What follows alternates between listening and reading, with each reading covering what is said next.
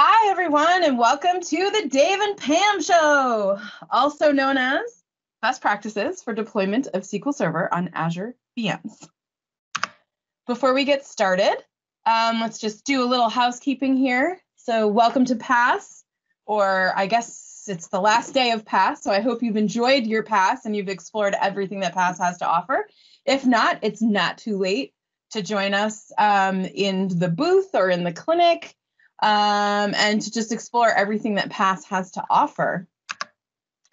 Also, please, your feedback is important to us. I'm not kidding. I'm very serious. We would really love for you to let us know, if you liked the session or if there was something that was amiss for you, and certainly give us some feedback on what we can do better for you next time. And just note that you need to submit these before Friday, November 20th to win wonderful prizes. And I'll hand it off to my colleague, David, for his intro.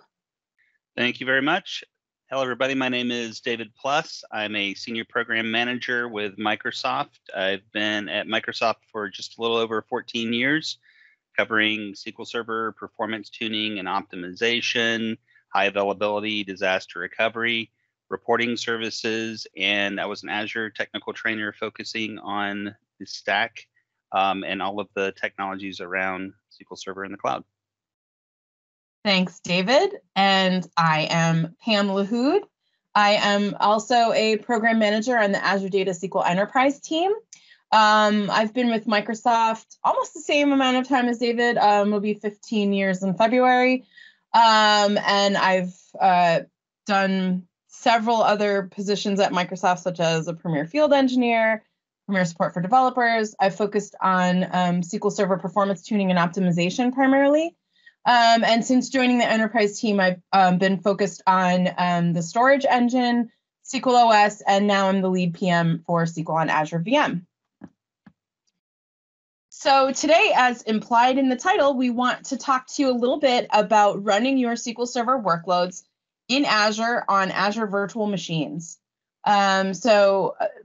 Being provided by Microsoft to produce a SQL Server, of course, we know how to run SQL Server. And so we're working to make the experience of running SQL Server in an Azure VM a world-class experience for SQL Server so that Azure truly is the best place to run SQL Server in the cloud.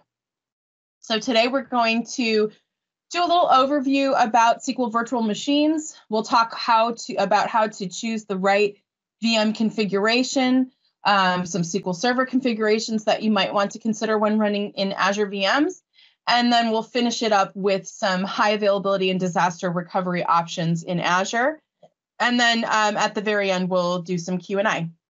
So the thing that we really want to stress with SQL Server is that SQL Server is everywhere. So you may be used to running SQL Server on-prem, but SQL Server, the engine, is available on just about any platform you could choose to run it. So we also run SQL Server on Linux. And when we say best for a compatible SQL running on Linux, what we mean there is that the SQL Server engine running on Linux is the same as the one running on Windows. It's fully compatible with that SQL Server. You can take a backup from your on-prem SQL Server 2019 in Windows, and you can restore that on SQL Server on Linux, and vice versa.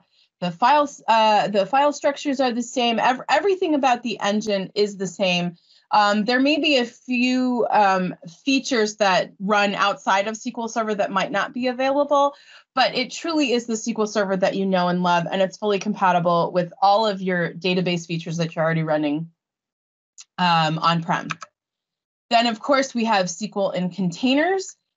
Portable and easy to spin up and patch a version of SQL Server, great for spinning up development environments or making your workload portable so that you can run it anywhere. Anywhere where you can have a container, you can run the same SQL Server. Similarly, Kubernetes. So again, a container technology with orchestration and built-in high availability. And same thing, SQL Server, same engine. And running on any Kubernetes you choose. SQL Virtual Machines. These are virtual machines running in Azure. And so again, this is the same SQL Server product that you're running on-prem, but running in an Azure environment where you don't have to manage the infrastructure that sits on. And this is good for lift and shift migrations, particularly when you need access to the operating system level. Then, of course, you have managed instances, which is a PaaS or platform as a service solution, but it's closer to lift and shift than Azure SQL Database because it provides an instance level. So you can have multiple databases in the same instance, but still have a PaaS solution. So this is also good for lift and shift, but in this case, you don't have access to the operating system. So if you need a little more control, you can opt for VM, or if you need more manageability, you opt for MI. And then SQL databases. So these would be your single databases or elastic pools of databases. This also includes hyperscale and serverless options. So if your application is born in the cloud, or it's a modern cloud application that's already been optimized for the cloud, then SQL database is the way to go. And then last but certainly not least, SQL Edge, which is our IoT offering for SQL Server. So if you want to run SQL Server on a Raspberry Pi that you carry around with you, you can do that with SQL Edge. So across this suite of SQL Server products, remember that it is the same database engine no matter where you run it. So your applications should work nearly seamlessly across all of the platforms where SQL Server runs, and you can choose whichever one of these offerings best suits your needs for your SQL Server application. And of course, today, we're going to go ahead and focus on SQL Virtual Machines. So when we talk about the cloud versions of SQL Server, we're essentially talking about Azure SQL, which is SQL Server on Azure Virtual Machines, Azure SQL Managed Instance, and Azure SQL Database. So the one that we're going to talk about today, SQL on Virtual Machines, is infrastructure as a service. So in this case, Microsoft is managing the platform that the virtual machine runs on. So we take care of all of the hardware, and we take care of the virtual machine infrastructure itself. And then you own everything from the operating system up. So this gives you a little bit more control. Like say you needed to run applications side by side with SQL Server in the same server. You could do that using SQL Server on Azure Virtual Machine. The trade-off here is that you have a little bit less manageability. So you have to do more of the things that you would do on-prem, such as configuring your own backups, doing your own patching, things like that that would be done for you in a PaaS service. You have the responsibility to do those when you're running SQL Server on virtual machine. But what we're going to talk about today is some of the benefits you get from running that VM on Azure and how we can help you with those management tasks when you're running in Azure. One of the very cool things about running SQL Server in Azure VM is some of the benefits that you get if you have software assurance. So the first thing we wanted to talk about is the high availability and disaster recovery benefits. So what you see here on this slide is first, failover with primary in Azure VMs. So this is if you're running all in Azure VMs. So you say you're running an availability group, for example. You have your primary instance in an Azure VM. So this instance would be fully licensed. So in this case, you'd have 6 cores, you have 6 core licenses. Your software assurance benefits allow you to have one passive secondary for high availability, and then a second passive secondary for disaster recovery at no additional charge. So software assurance gives you 2 additional replicas, one for HA and one for DR, when your primary is in Azure. When you're running in a hybrid failover environment where your primary instance is on premises, same thing, you pay for that primary instance, and then you get a passive secondary for HA and a passive secondary for DR. On top of that, you can get a second DR instance in Azure. So you're effectively getting 3 instances of SQL Server for free when you have software assurance, if you want to have that extra protection of having a disaster recovery replica in the cloud. So this is a great option if you need to have like a second data center, but you don't want to pay for a second data center. You can leverage Azure as your DR data center at no additional cost, provided that you have software assurance. So this is a great option if you want to leverage Azure for disaster recovery. Also, I know you're out there. There are many of you that are still running SQL Server 2008 and SQL Server 2008 R2, which is over a year outside of support. If you were to move your SQL Server 2008 or 2008 R2 workloads into Azure and run them as virtual machines, then you get that extended security update agreement for free. So this is a way for you to buy yourself a little more time to migrate off of those older platforms. If you're not ready, if you have an application that maybe is going to go out of commission in a year or so, or you're still in the process of standing up a replacement application, or simply that you're not ready to upgrade SQL Server, this is a way for you to get those extended security updates and to remain in compliance while still running on SQL Server 2008. So that's another option for you with SQL Server and Azure Virtual Machines.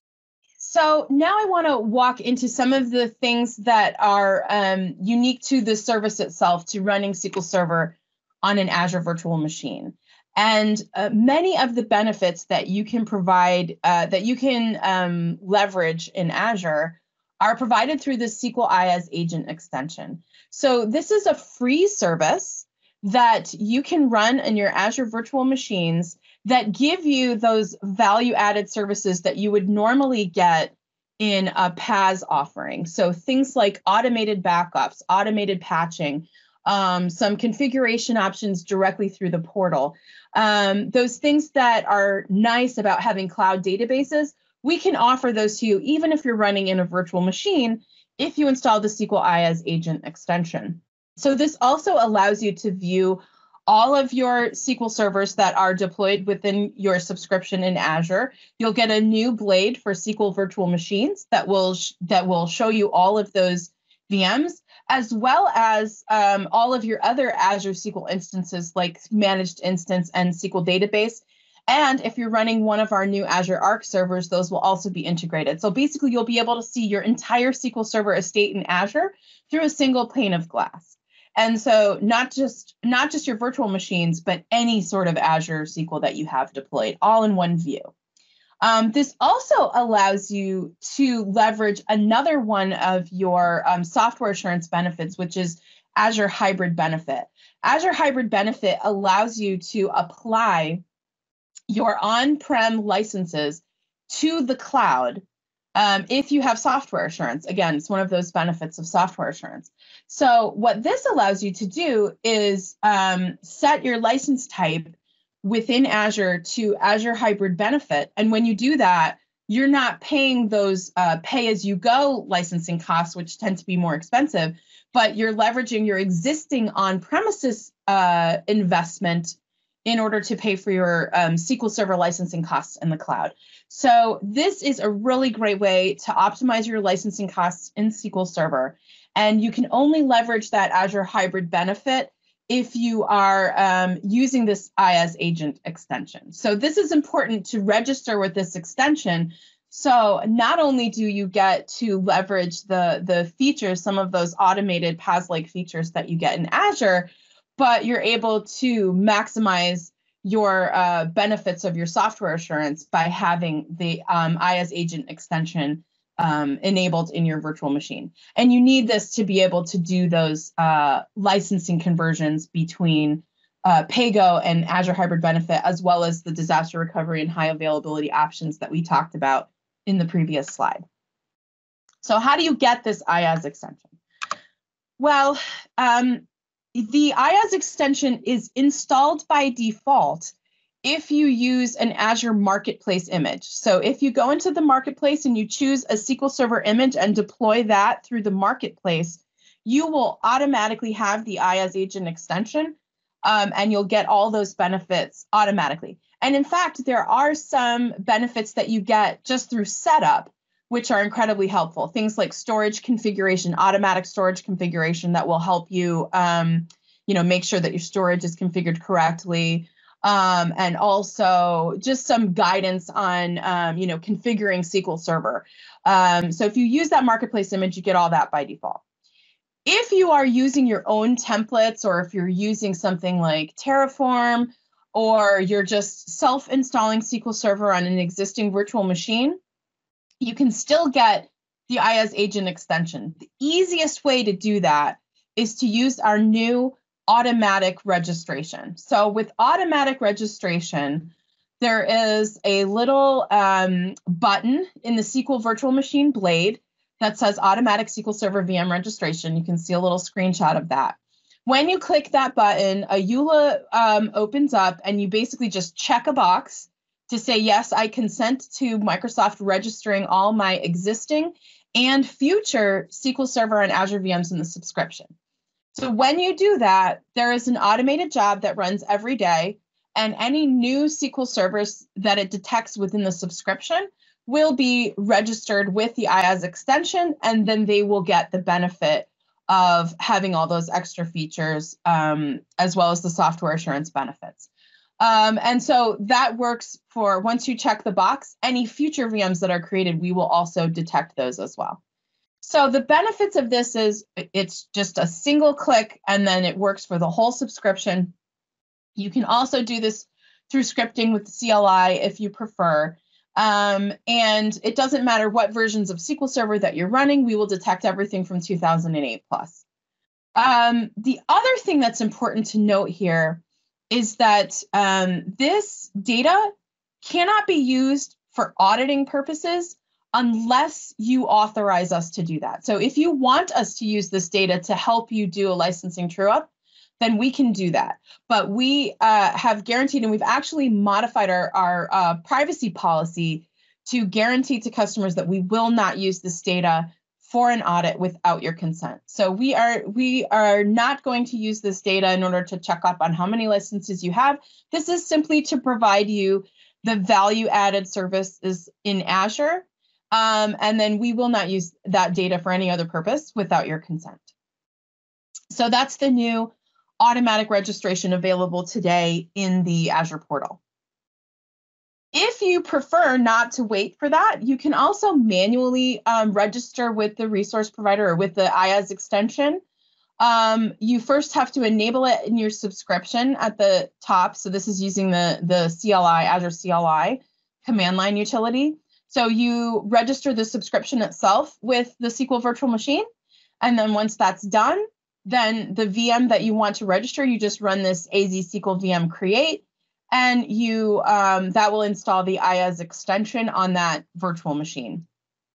You also have the ability to use this bulk registration script, which will register all the SQL Server VMs within either one subscription or a list of subscriptions. So that's a way, if you don't want to do the automatic registration, that's one way that you can get all of your VMs registered. However, I do recommend going with the automatic registration, as it's obviously the easiest method. And then the last thing I wanted to point out here with the IaaS extension is that there are actually two modes, full mode and lightweight mode.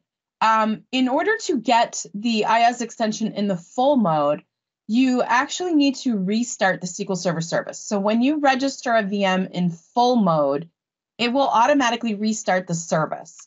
So that you would need to schedule a maintenance window in order to enable that if it's already a production virtual machine. So if you're not able to do that, then you can register in lightweight mode. This doesn't provide all the functionality. It only provides things like, the manageability within the SQL Virtual Machine pane and the licensing options. All of that is enabled, but some of the other features like storage configuration are not enabled. But with lightweight version, you do not have to restart the SQL Server service. So no downtime required to register in lightweight.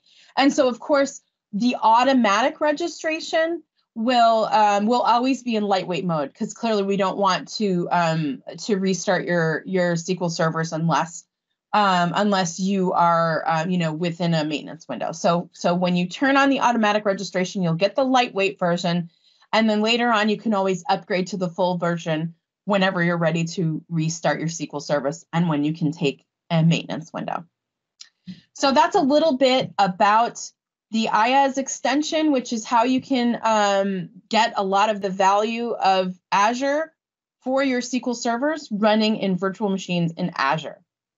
And with that, I'm going to hand this back off to David to talk a little bit about choosing the right VM size and configuring your virtual machines in Azure. All right, thank you, Pam.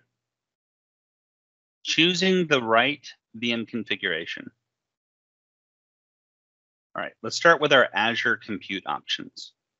Azure offers virtual machine types and sizes that can address about any type of workload.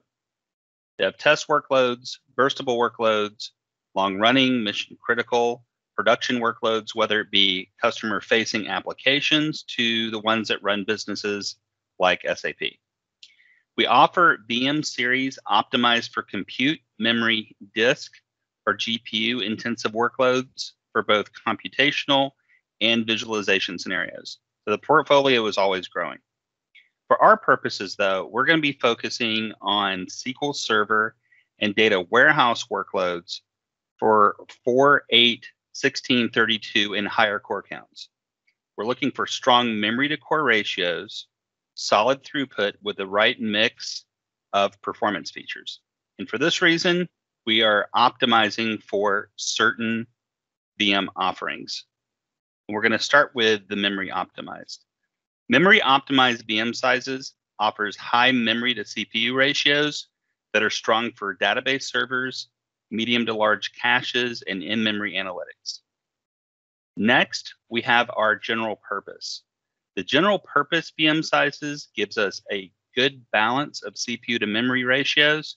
You'll see some solid memory to core machines in this class for small to medium databases, and in particular, we look at the DSV2 series. And an honorable mention is the storage optimized. This class of machines have a high storage throughput and I/O for really strong data warehouse scenarios and very large transactional databases. The LSV2 series features high throughput, low latency, and directly mapped local NVMe storage. For these machines, there's a consistent 8 gigs of memory per CPU and 1.92 terabytes of NVMe SSD device storage per 8 CPU groupings. So you have a really strong progression for the entire storage optimized series for both mem to core ratios and throughput. All right, so let's talk about optimizing SQL Server licensing with constrained CPUs. The constrained vCPU capable VM sizes are designed specifically for database workloads that require high throughput without a high core count. They reduce the cost of software licensing, in particular for SQL Server, while maintaining the same memory, storage, and I/O bandwidth. The vCPU count can be constrained to a half or to a quarter of the original VM size. So these new VM sizes have a suffix that specifies the number of active vCPUs to make them easier for you to identify. So you can see here for the standard M32-16, you know that the source machine is the M32MS, but the constrained core count is 16. So you're going to be licensing for these 16 cores. Now, some database workloads like SQL Server that requires high memory, storage, and I/O bandwidth, but not a high core count, will really take advantage of these scenarios because they may have database workloads that are not very CPU intensive. The most important point here is that the constrained vCore counts helps reduce SQL Server licensing costs. But, and this is important, it does not reduce the compute cost, which includes the OS. The compute cost remains the same as the original size of the VM. Okay, and that is something to take note of.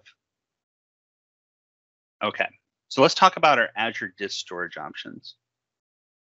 We do not recommend using the standard HDD and standard solid state disks for SQL Server workloads. So I'm going to go ahead and gray those out. So these disk options really should only be used for non-production scenarios and maybe for web servers and lightweight application servers. What we're going to recommend is a premium solid state disk and ultra disk options. So premium solid state disk. Okay, these disks have low latency disk support and they're perfect for IO intensive workloads. Premium SSDs are good for mission critical production workloads and can only be used with VMs that support premium storage scenarios. A majority of our customers are using these premium SSDs for SQL Server workloads already. And we recommend customers start with a P30 and either use storage spaces to increase the throughput and the size options, or choose a larger disk such as a P80. Now, the other scenario is the ultra disk. And we're going to recommend these for really, really low latency scenarios.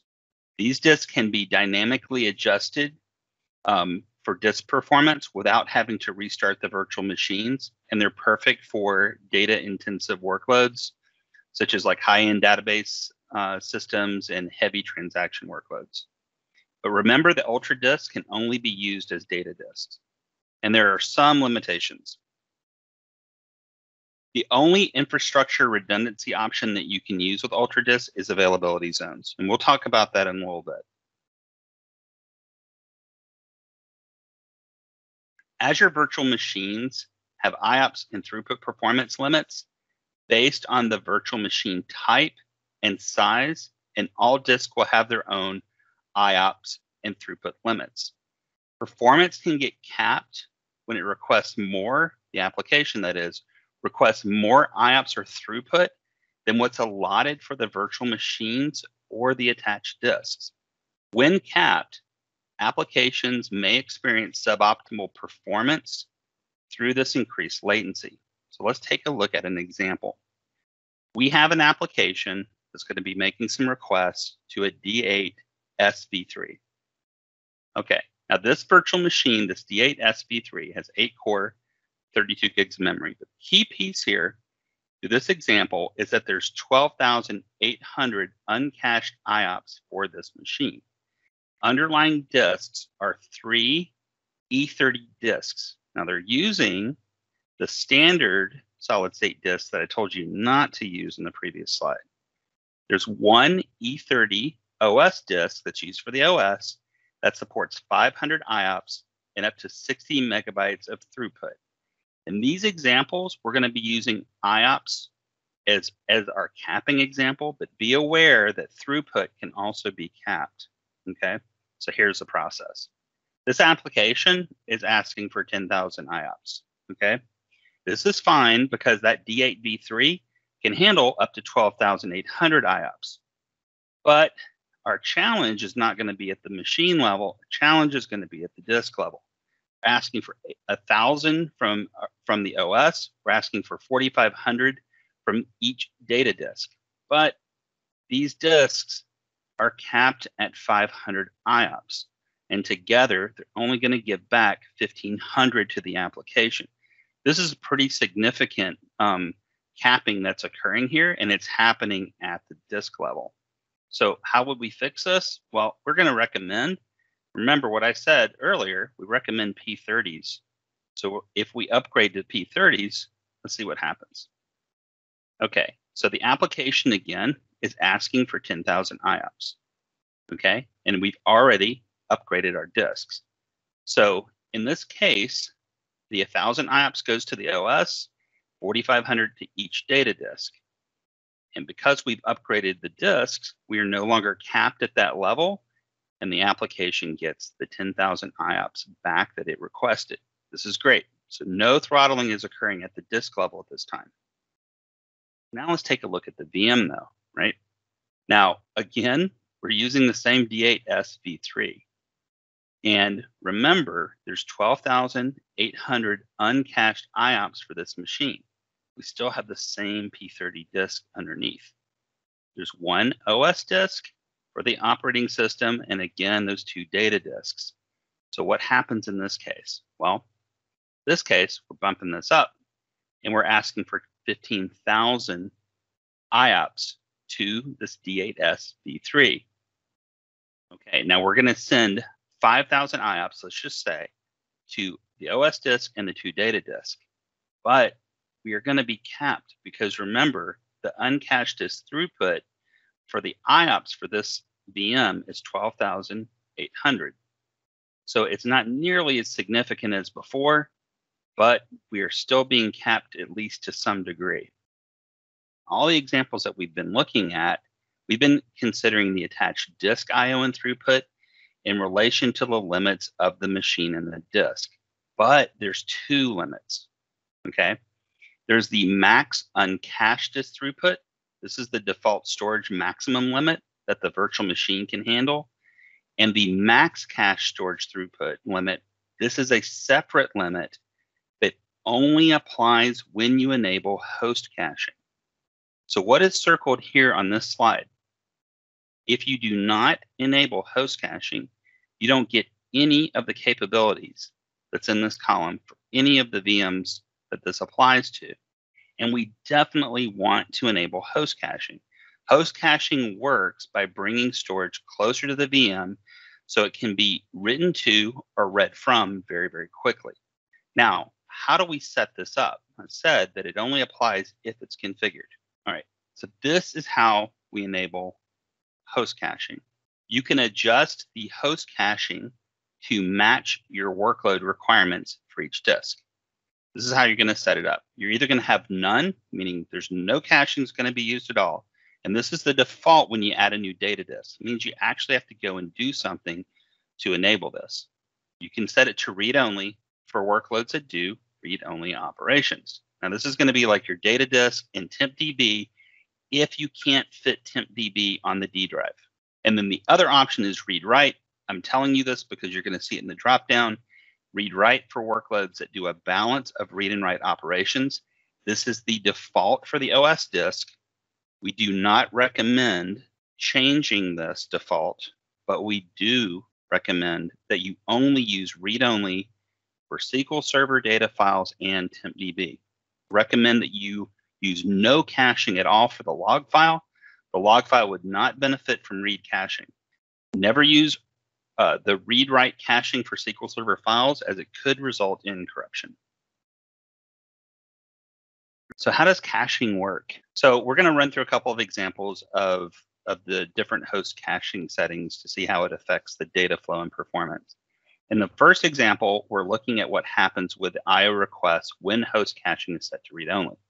So the disk presented in the cases that we've been talking about, we want to have enabled the host caching to read-only. When a read is performed and the desired data is available on the cache will return that data, okay? Now, there is no need to read from the physical disk. So this read is counted only towards the VM's cache limits. Now,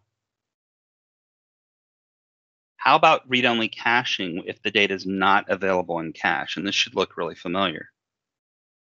Okay, so I do a read request. It's not in cache, so I have to go to the disk. I do a physical read to bring it into cache, which then can be read from cache to the VM. In this case, the read is counted towards both the VM uncached limit and the VM's cached limit. All right. What about writes?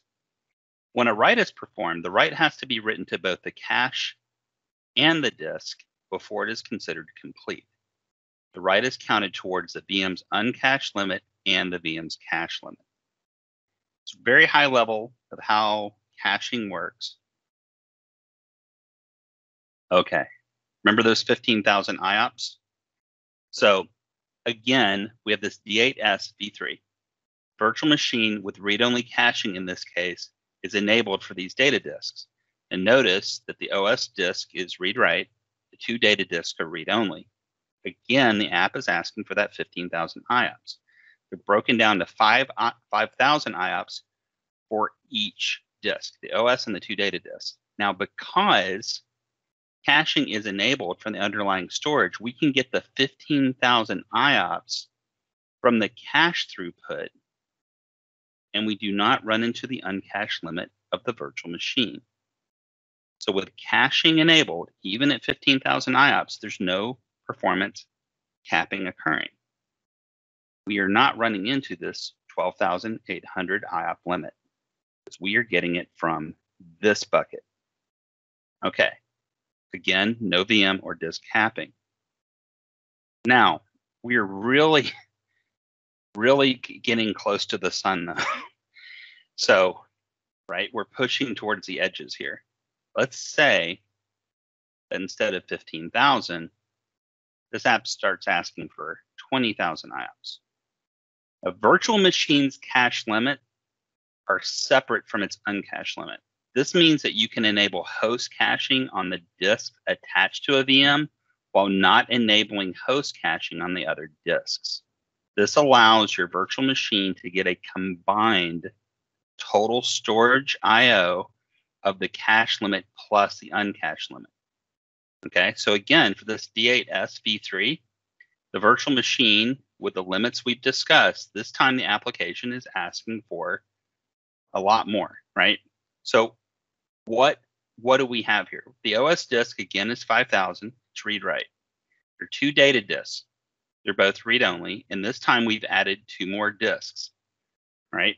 Now, with these 2 disks added, we can get a combined cache and uncached to surpass the scenario that we've had before, but this is only going to work if you can make full use of the cache. So we are combining the 12,800 uncached disk throughput or uncached disk IOPS and the cached disk IOPS to give us 28,600 IOPS, which is going to result in no VM or disk capping. Now, this is going to be pretty unusual for you to be able to take this much advantage of this situation. Remember, this is only if you can make full use of the cache. The important thing is that you can, through heavy amounts of monitoring and careful disk and caching selection, get quite a bit even out of a machine the size of a D8S v3.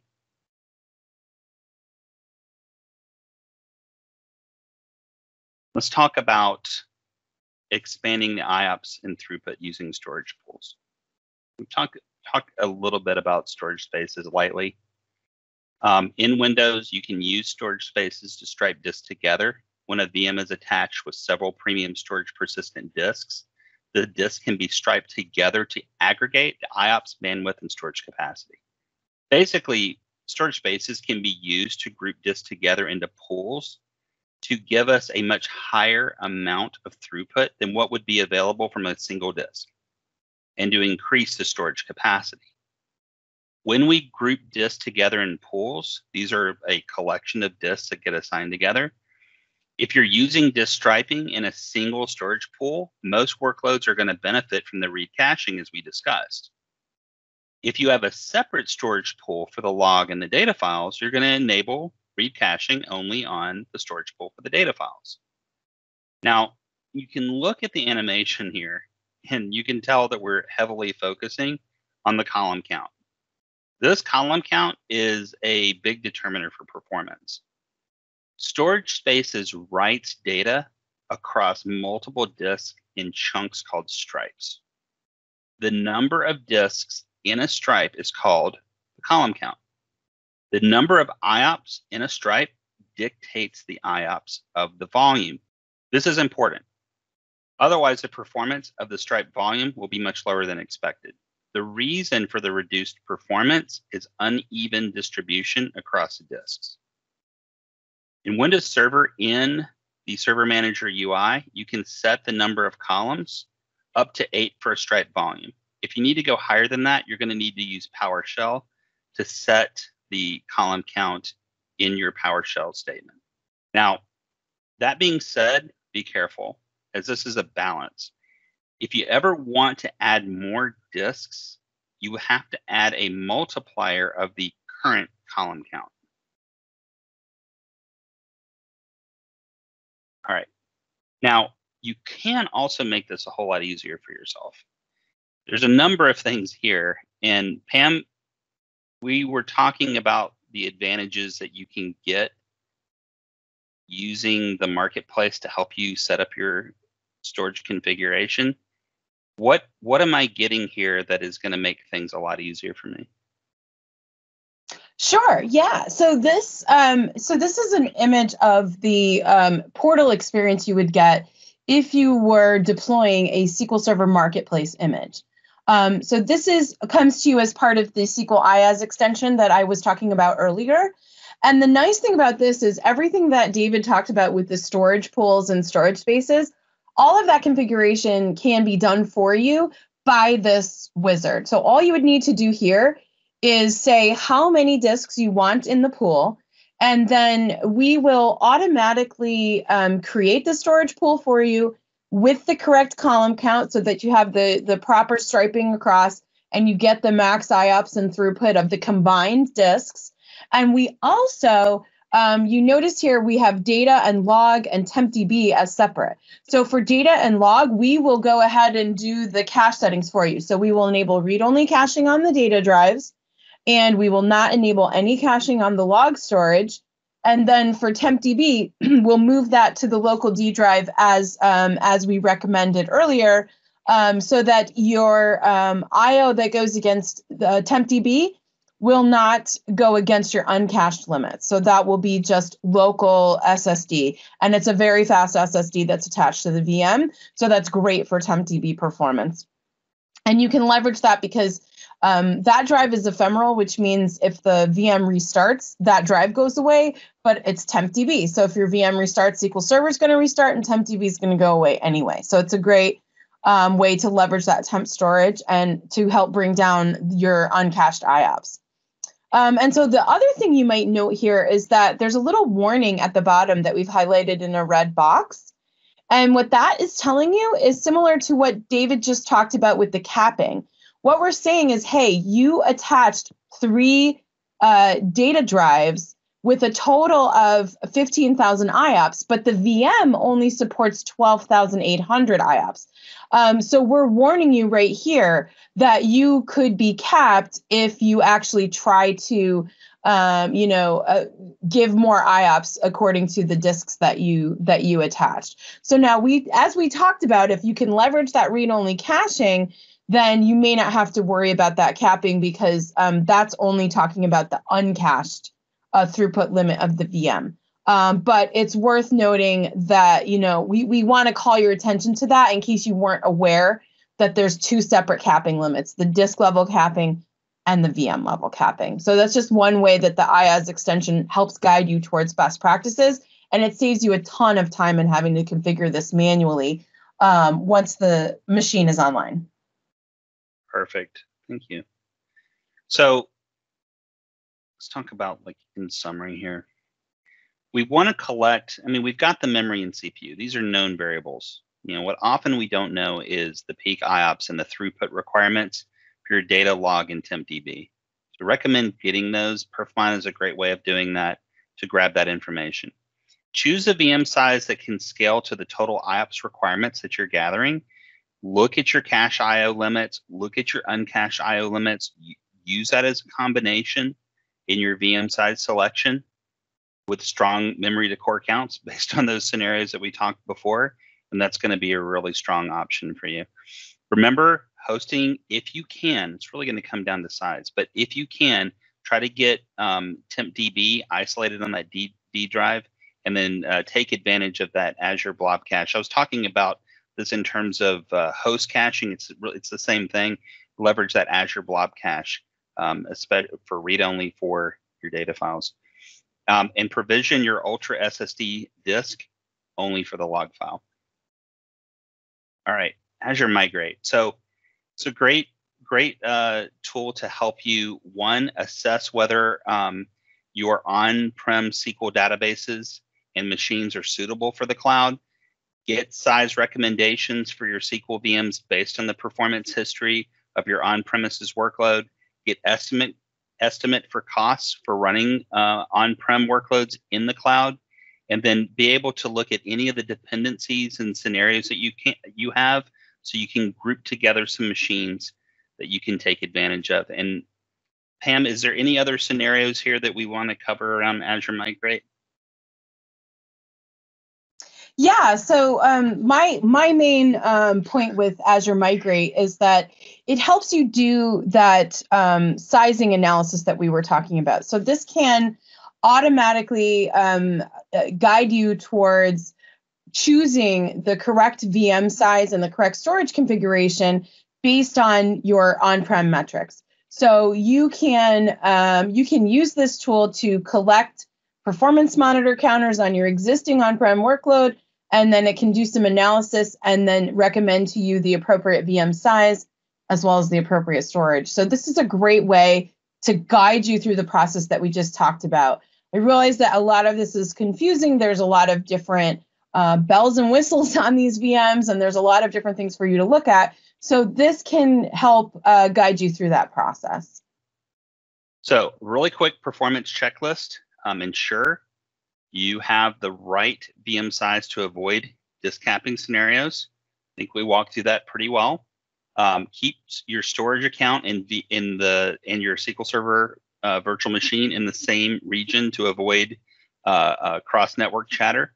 Move all of your data files to premium storage with read-only caching. Use storage pools with disk striping to achieve data IOPS requirements for your workloads. Put TempDB on the local SSD drive if you can, the D drive. Provision your Ultra SSD for the log file only. In that case, there's no caching or pools that you need to configure. For the M series, look for write acceleration if your Ultra SSD is not available.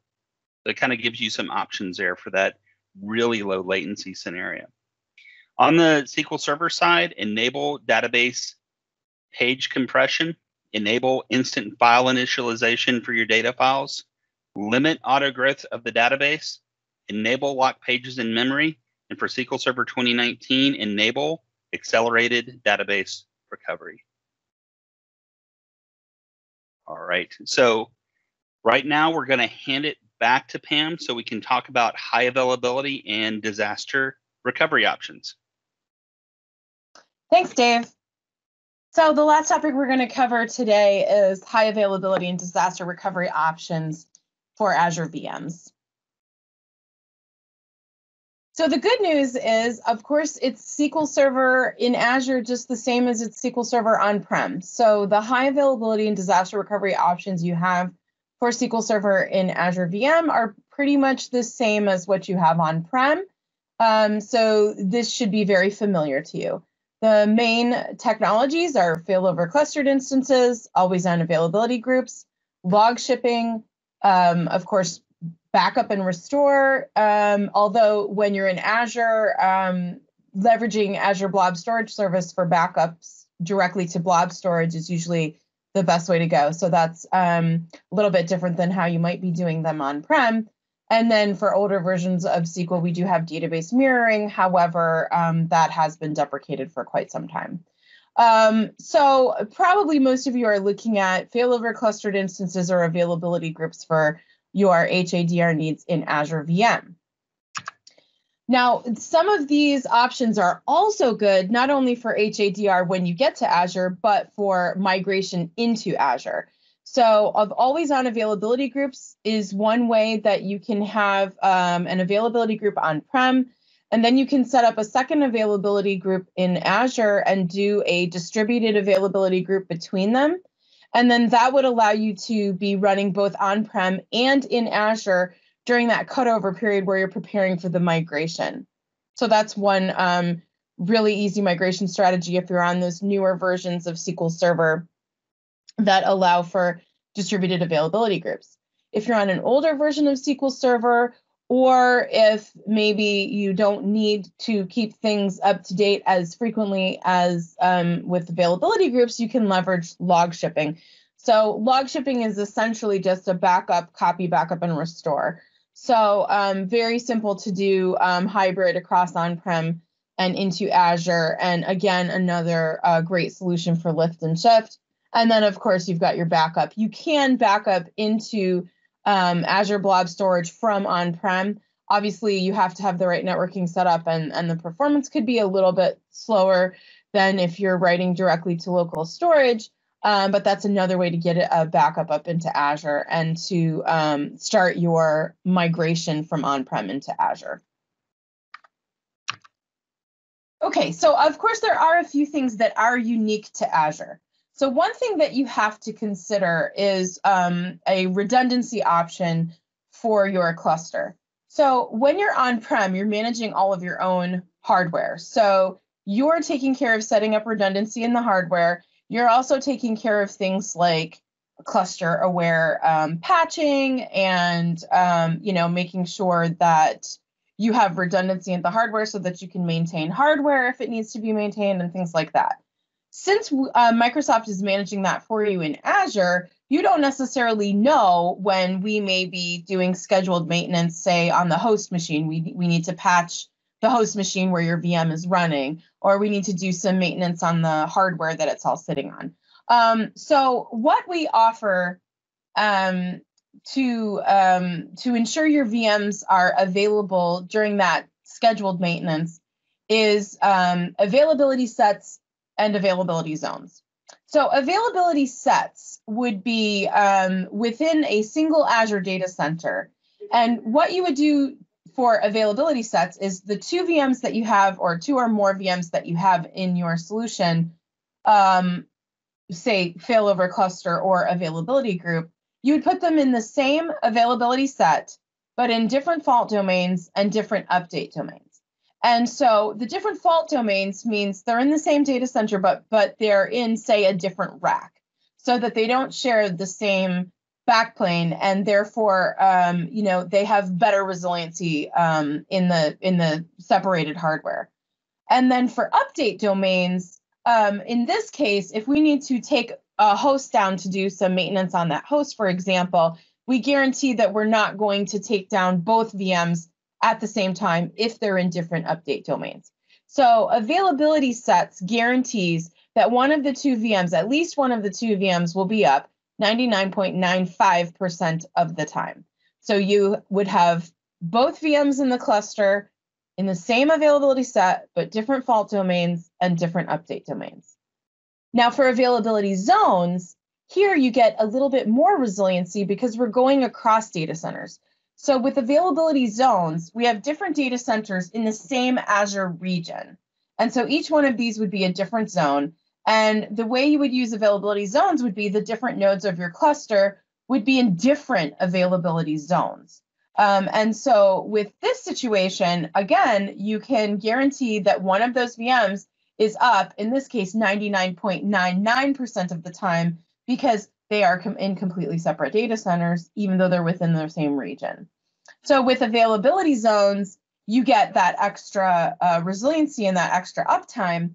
But the trade-off here is potentially performance. If you're doing something like a synchronous availability group, the distance between the nodes, since they're not in the same data center, that can cause some latency in the solution and could potentially cause some performance issues on the primary.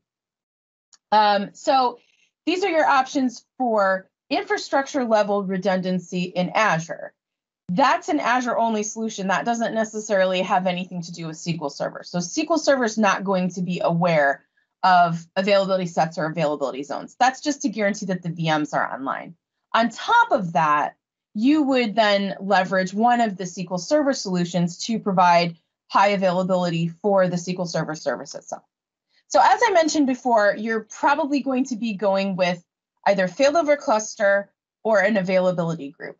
So for failover clusters, in order for that to work, you have to have some type of shared storage.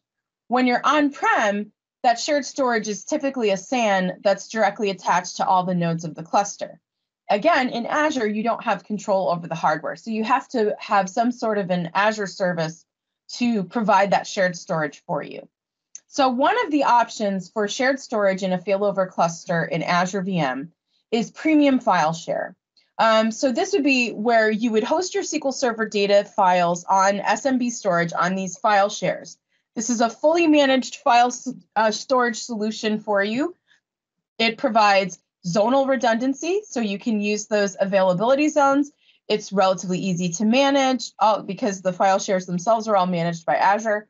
You don't have to do a lot of work. Everything is handled for you. You just configure this up front, attach it to your cluster, and put your SQL Server data files on it.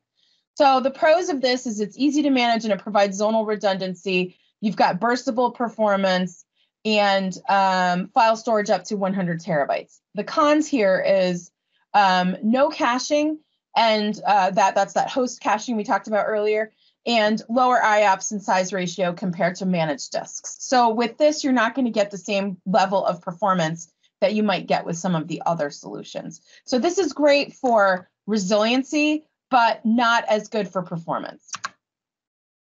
Second option is Storage Spaces Direct, or S2D. So Storage Spaces Direct is actually a Windows technology. It's not unique to Azure. Some of you may actually be using Storage Spaces Direct on-prem because this is another solution for providing shared storage in a cluster environment. But in Azure, it's great because, again, you don't have the option of just directly attaching a SAN to both nodes. So Storage Spaces Direct is great because this has its own caching mechanism, and you can have the ability to scale much higher for IOPS and throughput. You should be able to get to the VM maximum where you might not be able to get there with premium file shares. Cons here are that Storage Spaces Direct is only supported on Windows Server 2016 and later. So if you're on older versions of Windows, this may not be an option for you. And also there's a relatively high bar for maintenance here. You have to configure the Storage Spaces cluster yourself, and then you would have to manage it going forward because this is all within the VM. This is not something that Azure is going to manage for you. So there's quite a bit of additional manageability that comes with this. However, you do get good resiliency and good performance with this solution. And the last solution, which is a relatively new feature in Azure, is Azure Shared Disk. So Azure Shared Disk is the same disks that we've already talked to you about, the Premium or Ultra SSD, but in this case, they're shared, which means you can have a single disk attached to multiple nodes of your cluster. And so this essentially works the same as having a shared disk on-prem, where you have one disk that's attached to both machines. And so this is probably the easiest way to do a lift and shift migration of an on-prem cluster up into Azure. Cool thing about Azure Shared Disk, super easy to configure. You just attach a premium disk to both VMs or an Ultra disk to both VMs. It works on both Windows Server and SQL Server 2008 and higher. So this will work for your older versions of SQL Server. And it's all built into Windows Server failover clustering. So it's going to work very similar to what you're used to on-prem. And this can give you, again, good performance, but a lot easier manageability than Storage Spaces Direct. Okay, so let's tie all this together. So we talked about our failover cluster options and the different shared disks. So, and we also talked about availability sets and availability zones. So you've got some options here that offer you different levels of performance, availability, and manageability. So first we'll talk about the availability set. So you've got two VMs in the same availability set, different fault domains, different update domains. With this, you can do an always-on availability group with synchronous replication, or you can do SQL Server failover clustered instance with S2D or premium file share. This solution offers you 99.95% availability. So this is a good balance of performance and availability if you're using S2D. For premium file shares, good availability, slightly less performance. So the premium file share is easier to manage. Storage Spaces Direct comes with some management overhead. So the next option is great for manageability, good performance, but not as high availability today. This may change in the future. So this is your Azure Shared Disk.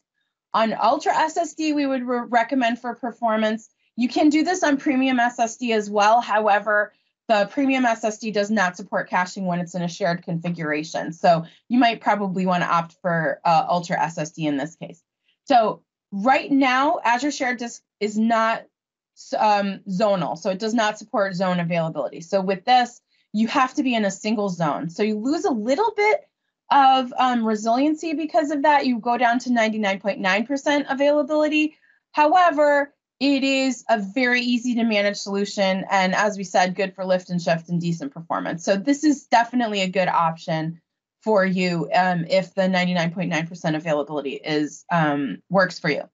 Also, remember, this will be changing in the future. We hope they will be supporting more availability options. So hopefully that resiliency will increase in the future. And then the last one is to optimize for resiliency. This is your multiple availability zones. So with availability zones, one VM in one zone, another VM in another zone, you can do always on availability groups with synchronous replication. Again, there could be a little bit more latency here because the virtual machines will not be as close together as they would be if they were in the same availability set. But that is usually manageable for most workloads. And then you also have the option of SQL Server failover clustered instance with premium file share. Okay, so that's maximum resiliency, but you suffer a little bit on performance with this solution as a trade-off. So these are your options for combining the Azure redundancy options for your virtual machines with SQL Server high availability options. So as you can imagine, things can be a little bit more complicated to configure when you're in Azure. One of the things you notice is this is an example of availability groups configuration in Azure VMs. And you might see something here that you haven't seen before, and that's this Azure load balancer. So when you're running a cluster or an availability group in Azure, you don't have the option to use a virtual network name either for the listener or for the failover clustered instance, like you would if you were on-prem. So the Azure load balancer is required to do that name resolution to the appropriate replica. So we have some automated ways that you can configure this. You can do this with Azure CLI. We also have some quick start templates, but the latest addition to this is a new Azure portal experience that walks you through creating an availability group, including the creation of the load balancer. So that's a great way, if you're not sure how to get this done in Azure, that's a great way to walk you through that easy wizard-like portal experience that will take you from 2 VMs to availability group with load balancers and everything. You can also do this manually. We have all of this fully documented, but the portal experience is probably the easiest way to go for configuring availability groups in Azure VM. And then last thing we want to talk about with high availability is another new feature that we've just introduced in SQL Server, and that is distributed network name support, or DNN support. So as I mentioned, if you're running a failover cluster or an availability group in Azure, you need to have this Azure load balancer. With distributed network names, however, you do not need the load balancer. You can use DNNs very similar to how you would use virtual network names on-prem, and then that allows you to run either a failover cluster or an availability group without the load balancer. So DNN support is actually a feature of the SQL Server box product itself. So you would need SQL Server 2019 CU2 in order to do failover clusters with distributed network names. And you would need SQL Server 2019 CU8 to do availability groups with distributed network names. So with those newer versions of SQL Server, you can get very close to your on-prem cluster and AG experience using DNNs, and then even more using Azure Shared Disk on top of that, closest you get to lift and shift of your on-prem environment into Azure VMs. So great options for high availability and disaster recovery in Azure VM, your choice of how much availability you need and how much manageability that you want to have Azure do for you. So with that, that takes us to the end of our session today. Thank you very much for attending. And David and I will be sticking around for some Q&A for the next 15 minutes. So please feel free to stick around. We'll answer as many questions as we can. And then if you have additional questions, you can always feel free to reach out to us on Twitter. Thanks very much, everyone. That was great, Pran. Thank you very much, and we'll be around for Q&A.